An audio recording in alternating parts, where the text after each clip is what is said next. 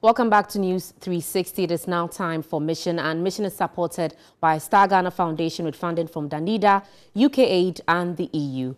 Now, children of school-going age at Lemukongo in the Sene West district of the Bunu East region do not go to school. Stanley Nibleu, who visited the community, reports the only school serving the community collapsed 10 years ago. The journey to Lemukongo community was an adventure. Vehicles cannot access the community. Motorcycle is the alternative, but even with that, one needs to possess special skills to be able to meander through the rough and narrow path. The team covered about 40 kilometers journey amidst a sunny weather to assess the level of education and healthcare in the community. This was after the news team was hinted about the state of education there. Our journey was met with obstacles.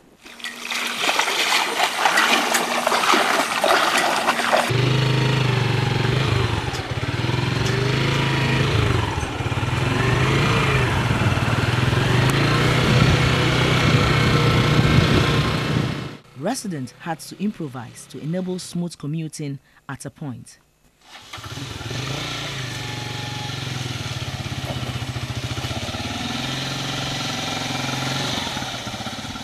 We finally arrived at Lemukongo community after 2 hours of riding.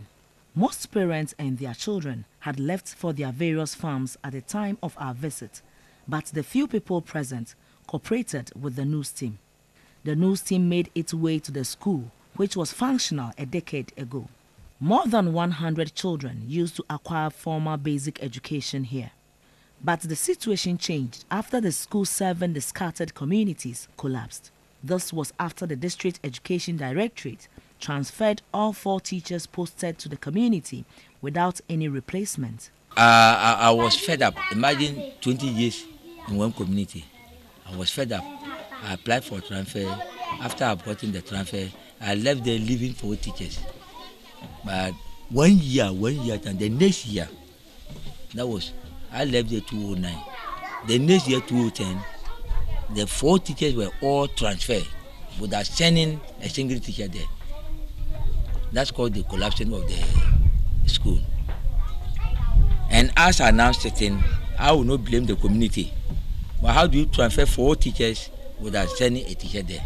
Me, I can say that the management transferring teachers to the villages and the teacher refuses, and we try to repose him to where the teacher lies, causing the village school.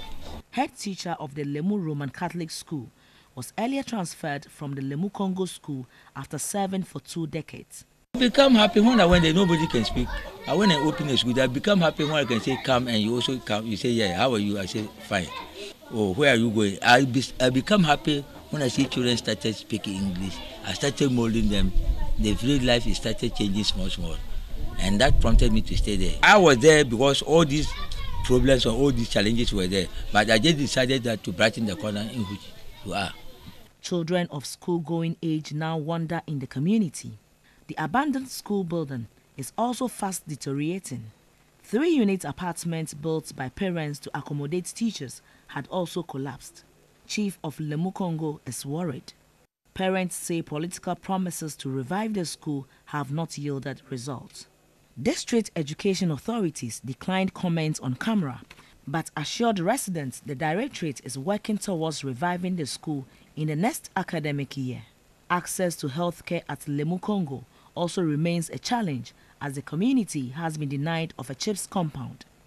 This year alone, 3 seriously ill patients, including an expectant mother in labor, died after their conditions worsened. Achieving the United Nations Sustainable Development Goal 3 and 4, which promotes universal access to education and lifelong learning and healthcare for all by 2030, would require stakeholders' commitment and resources. And that's how we end Mission this evening. Mission is supported by Star Ghana Foundation with funding from Danida, UK Aid and the EU.